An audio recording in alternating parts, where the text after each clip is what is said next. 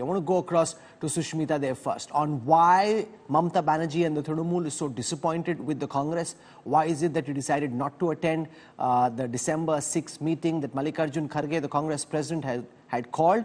And what impact do you think the defeat of the Congress at the hands of the BJP in the Hindi heartland might have on the India alliance? Let me put all speculations at rest. Mamata Banerjee, Chief Minister of Bengal, is herself on record saying that she didn't have information at a time when she was already making her programs in North Bengal. So had she had more notice, she would have been there, and she's reiterated that the next meeting, which is likely to be in the end of December, she will be attending it. So I don't think we need to speculate anything further on this issue. Secondly, about the results of the last 5 states, obviously you win some and you lose some. But I think to write off the India alliance and its prospects for 2024 is still very early. And let me rely on what happened in these state elections. Everybody felt that the Congress would probably win Madhya Pradesh and Chhattisgarh, and BJP managed to turn it around however they did it. But what I'm saying is that itself tells you that no matter what the situations, if you're focused on the right issues and the right strategy, you can turn around an election. No doubt, there's very little time. There's very little time, and the work, we have to be working on a war footing. That is also something Abhishek Banerjee has said on record yesterday, that the time is very short. You have to realize that and work on a war footing to make sure that the seat sharing is done, our common agenda is out there in the public, and we must have a proper strategy in place state-wise. Okay. KC Tyagi ji, Nitish Kumar ने भी कहा कि वो नहीं आ पाएंगे 6 दिसंबर की meeting को, आखिरकार मीटिंग ही टाल दी गई। क्या आपको लगता है कि कांग्रेस की इस बड़ी हार के बाद इंडिया अलायंस पूरा बिखर जाएगा, तितर-बितर हो जाएगा, या आपको लगता है कि चूंकि कांग्रेस को एक तरीके से अकल ठिकाने आई है, पहले ज्यादा उड़ रहे थे, अब समझ में आया कि उनकी वास्तविकता क्या है, तो हो सकता है कि अब थोड़ा रीजनेबल अप्रोच के साथ बैठे आप लोगों के साथ और कोई ठीक ठाक बात हो अलायंस सीट शेयरिंग पर और आगे कैसे बढ़ना है इस पर? बिखरेगा या बढ़ेगा?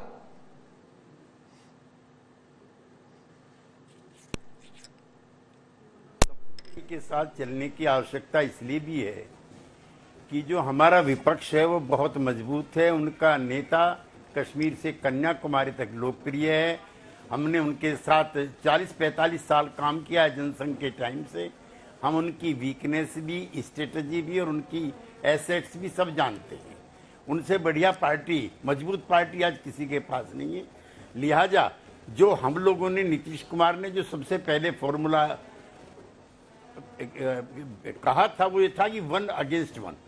लगभग 450 के करीब सीटें ऐसी थी राहुल जी जहां पर इंडिया घटक दलों के बीच में विवाद नहीं था।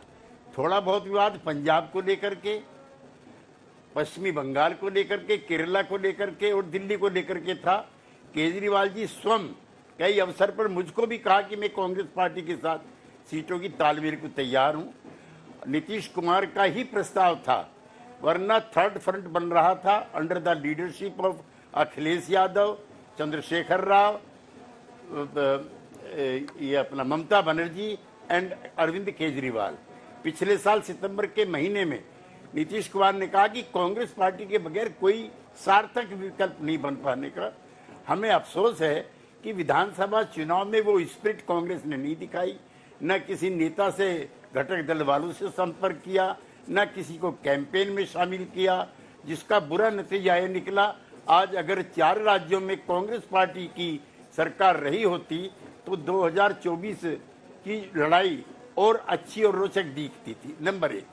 नंबर 2, कल 6 दिसंबर है, कल अंबेडकर जयंती है। सरकारों की छुट्टियां होती हैं और हमारी पार्टियां तो यूं भी सोशल जस्टिस की पार्टी हैं।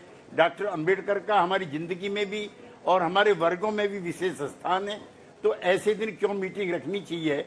ये कहीं ना कहीं कांग्रेस पार्टी के जो नीति निर्धारक हैं उनके बिहाफ पे ये जल्दबाजी में लिया गया निर्णय था। जहां तक फ्यूचर की बात है, कांग्रेस पार्टी को बहुत समझदारी के साथ अब चलना होगा। जो उनके आधार क्षेत्र वाले इलाके थे उसमें चुनाव निमट गया, वोट उनको बहुत मिली है, ऐसा कोई कमी नहीं है। लेकिन अब उत्तर प्रदेश में अखिलेश यादव के नेतृत्व में, बिहार में आरजेडी जेडीयू और उसके संयुक्त नेता नीतीश कुमार के नेतृत्व में, पश्चिमी बंगाल में ममता दीदी के नेतृत्व में, चेन्नई में स्टालिन के नेतृत्व में, महाराष्ट्र में शरद पवार और जो सहयोगी पार्टी है शिवसेना, उसके नेता उद्धव ठाकरे को आगे रख करके रणनीति बनानी पड़ेगी। Lavanya Balal, you just heard from the senior JDU leader. You did not show respect to your allies, did not invite allies to the campaign. The likes of Eknath Shinde were invited by the BJP to come and campaign for them in the Hindi heartland. You didn't show that kind of respect, did not consult the opposition leaders, randomly decided to call a meeting on the 6th of December without consulting with leaders, and they're basically telling the Congress where to get off. They're not willing to come for your meetings. Good evening, Rahul. All the partners of India Alliance are very senior politicians and very mature politicians. They're seasoned politicians and come from big political parties. I'm sure they all understand, as I've heard two of my fellow panelists say, they are aware of the success and the losses in elections. And they're also aware of the meeting that was called. And yes, it was a short notice. And that's why some of the leaders will not be able to attend this meeting called on December 6th.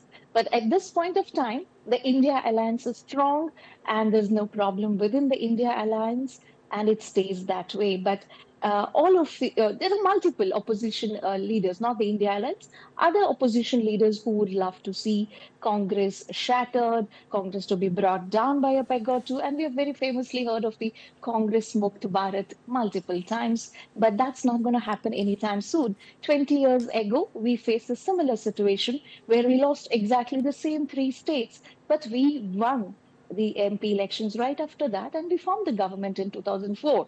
So all is not lost. Yes, it is an alliance. That means there will be a difference of opinion. I'm sure all the leaders will agree that it is for the good of the nation to join hands. Ajay Alok, you must be delighted with the fact that the India allies are now struggling to come together.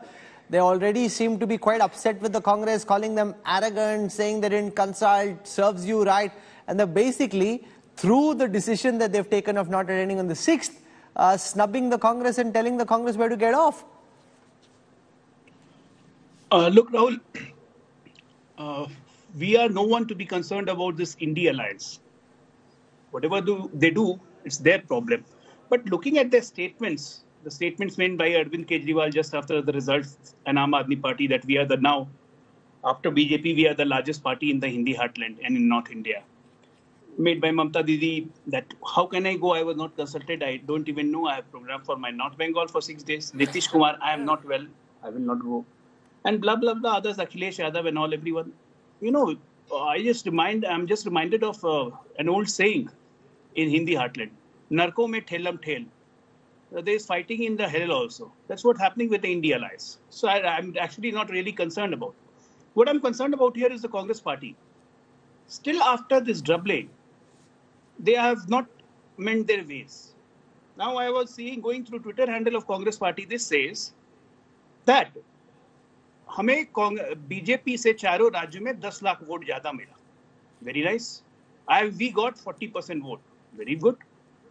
And from today morning, every leader of Congress party is saying there is a problem with the EVM. We must have a relook. We should go back to ballot paper. I mean, how can you say these two contradictory statements at the same time?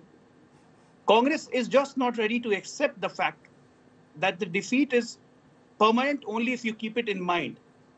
Why go back 20 years? Why remember 2003 and then 2004? Remember just 2018, where we lost all the 3 Vidhan Sabha. And in 2019, we swept everything. Now, if I very much claim that, okay, last time it was not 100% of the seats, but this time I'm claiming we'll be gaining everything out of you. So this is the problem of the Congress party, that you don't figure it out yourself, that where you're committing mistakes. You're contradicting yourself because you're confused. You don't know what's the next step forward.